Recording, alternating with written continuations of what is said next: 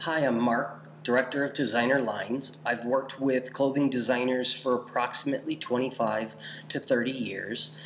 The last 8 years of it, I've been here in Taiwan working with designers, so I do have a lot of Mandarin speakers and or bilingual speakers. So if you can just give me one moment. 我会用英文教你，请按下面的细细。你可以多中文字。对不起，我的中文不好。So let's talk about what we're going to go over for the next few months.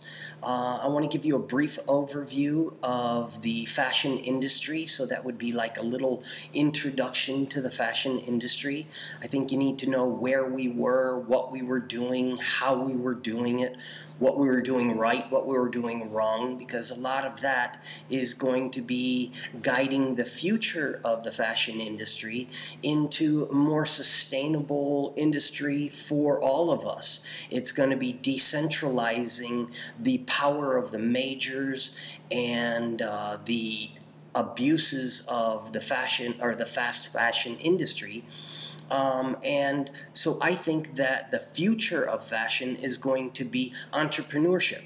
Young designers like yourself that are graduating university or recently graduated university and trying to start their own brand of clothing using social media, using websites and the such. So I think that that is the future of the global fashion industry. I then want to help you to develop a brand that can compete in this industry. You need to make profits. You need to balance art and business. So if you can create multiple revenue streams, that's one of the things that young designers can do, especially directly out of university. Then I'd really like to talk about what you're going to be doing during your day. What does a designer actually do? How do you choose your fabrics? What kind of fabrics do you choose?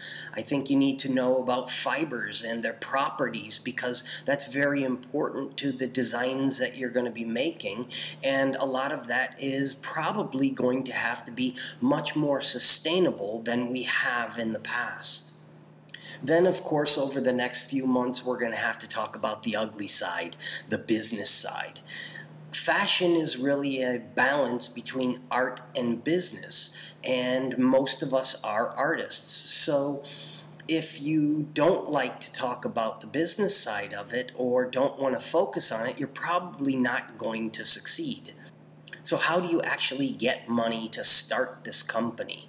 Well, that's going to be through a business plan. If you understand what a business plan is, how it works, how it keeps you on track, what you use it for, it's going to help you to start this company that gives you the love and enjoyment that you're really looking for.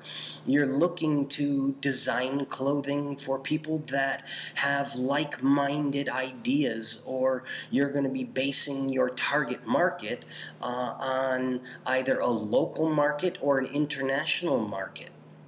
So over the next few months, I think we can work together. We can develop an idea. We can develop a concept. We can help you figure out where you're going to be going, what you're going to be doing during your day. And I think that it should be a lot of hard work, but it should be a lot of fun.